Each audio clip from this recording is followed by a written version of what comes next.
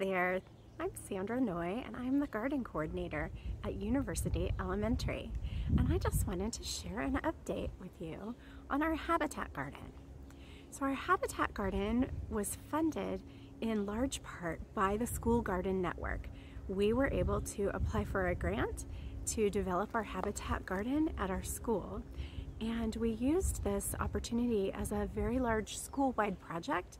So students in every grade had the opportunity to do the research on which animals would be most appropriate for the type of habitat and what we needed to provide with regard to food, shelter, and water for those particular animals. So I'm going to take you on a tour of our Habitat Garden so you can see how it's growing. So this is the entrance, the main entrance to our Habitat Garden, and you can see that we have a central focal point. We put a water structure there, bird bath, and we show off our schoolyard habitat program sign there.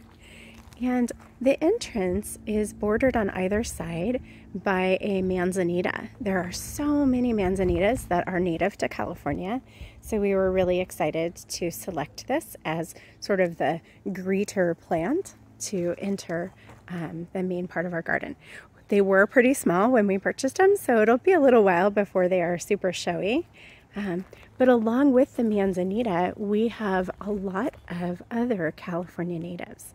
So the large bushes you can see along the back fence are ceanothus, a California lilac, and they were planted actually before we developed this spot. They were planted about 5 years ago, just as a beautification project, so we could, kind of hide the fence that's back there. But our students were able to learn about different animals and their needs for food, shelter, and water, and then select the plants based on what would attract them and hopefully support them for every season through the year that they would be present. So this is a fun part of our garden back here. This is the lizard and snake area. And so we have some grasses, and we have a low water source. We have a brush pile, and you'll notice along the edge we have a rock wall because snakes and lizards need to, get out and sun themselves. So this section here is one of our pollinator areas, and they look sort of not productive right now, but the sage bushes are normally really gorgeous and in flower in the spring and summer and even the fall, really.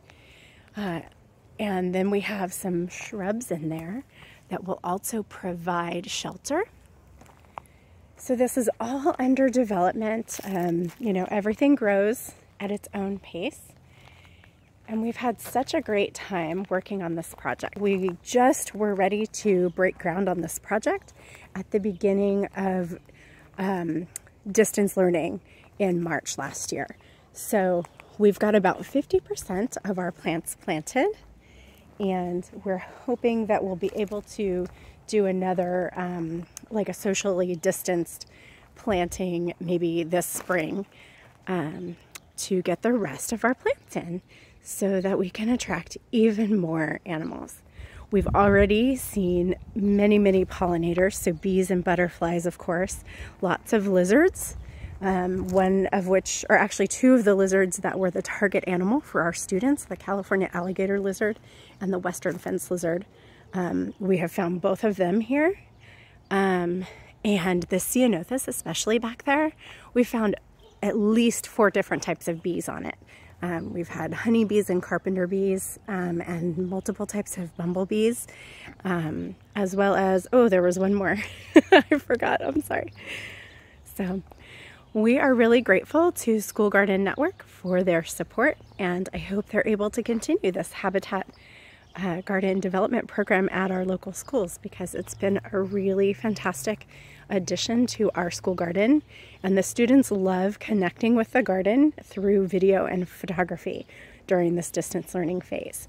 If you'd like to check out more pictures of our school garden, you're welcome to visit our website at tinyurl.com/UELFgarden.